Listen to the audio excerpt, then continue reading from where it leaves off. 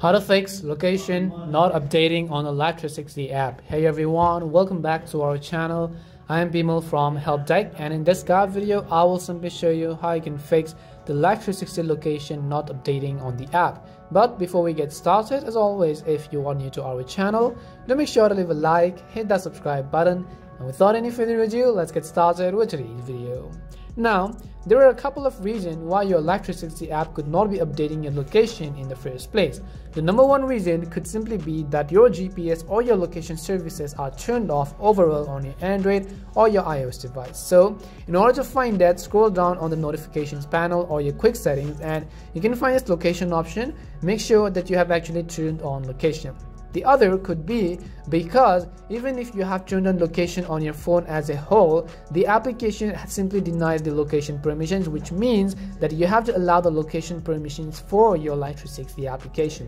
In order to fix that again, we're going to go ahead and then long press on the Life360 family circle icon, and over here you'd simply be able to see this I button. Once you tap on this I button, you'd be able to see a list of various options. Over here you have to scroll down and find the option which says permissions. So let me go ahead and look for permissions option.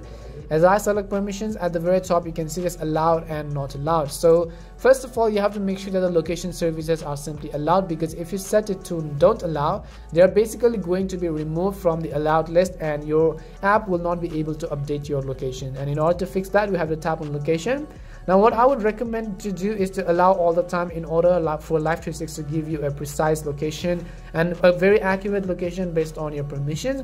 The other thing which is only available, let's say on Samsung devices, is the option to use precise location. So I'm not sure if this is really available on other smartphones as well, but if you do want to use a precise location, then you can turn on, or if you don't want someone to track you fully, then you can simply turn off precise location, and that would basically give someone only a fair bit of idea of where you are currently are, but not a full idea or not a full location or a precise location of where you currently are. So you can set it to allow only while using the app, or ask every time, or to not allow at all. But let's say that in order to fix this issue, you'd simply need to set to all the time.